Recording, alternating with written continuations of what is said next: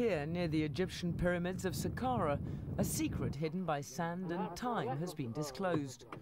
French archaeologists have unearthed a necropolis filled with rock-hewn tombs. The tombs date back a staggering 4,000 years. The writings on one tomb identified it as belonging to a priest who'd served in the mortuary temple of King Pepi I. Miraculously conserved, the decorations on the priest's tomb are a feast for any archaeological eye. The priest lived during ancient Egypt's Old Kingdom, which lasted from 2400 to 2100 BC. Inscribed on the walls are scenes featuring the tomb's owner, some of them showing him and his wife with their 13 children.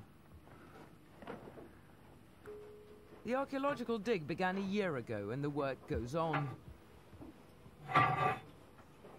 Experts say its discoveries promise to reveal vital insights into the life and culture of the Old Kingdom.